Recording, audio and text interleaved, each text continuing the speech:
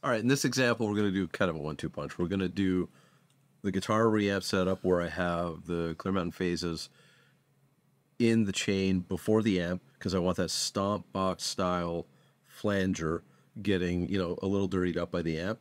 And then we're going to run a stereo version of it on the way back to use a different BBD chip that gives us access to longer delay line, and then I can spread that and use it as a stereo spreader after the fact. So I can use this in two different stages in the chain. It's interesting for me because the way I like to use these modulation effects is to spread. So I use choruses to spread.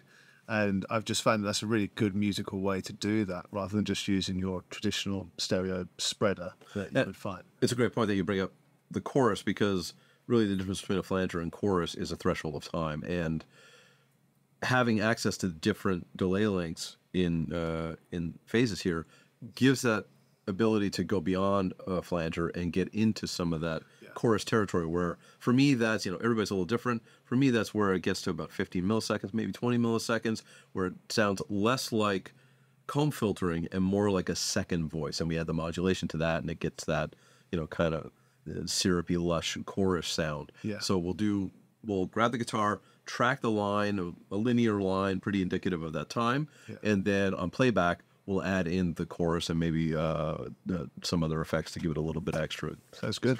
Flavor. All right, so let's kick that in. You can already hear it swirling there. It's heavily, a pretty aggressive flanger. Let's do something like a...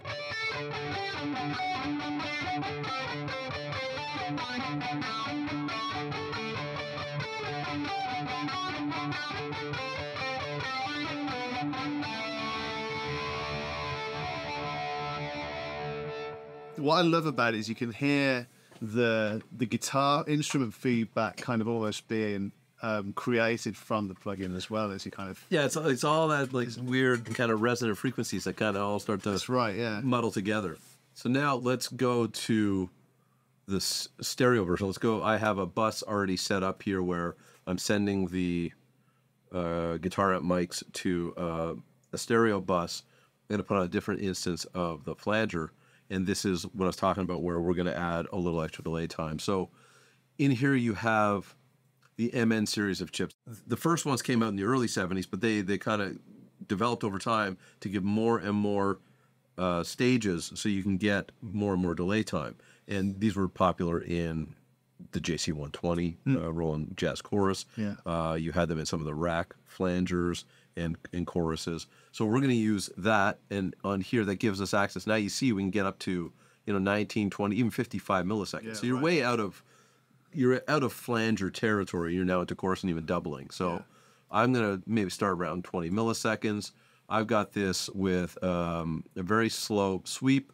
I've got it even very light depth because I just kind of want some light movement. I don't want a deep kind of, otherworldly effect. Yeah, I just want this to spread and have some movement, but I am going to use, they've included a phase flip for a left and right. So I'm going to do a 180-degree phase flip so you really get an exaggerated stereo spread. And then I'm going to duck it down underneath the signal, I guess about 12 dB, and just, kind of have that underneath just to, we'll put the line in the center and then just kind of hug it on the outside. So let's just play that back.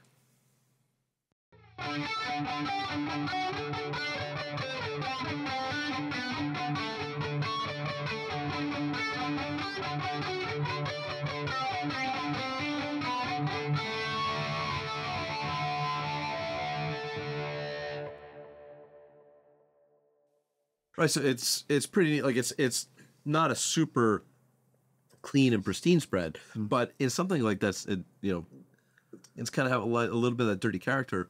I kind of like that vintage feel. And if we're lucky enough today to not be completely in the box. We've got our amps phone and everything. If you are in the box, something like this is really useful because it just adds a little bit of character, a little bit of movement, a little bit.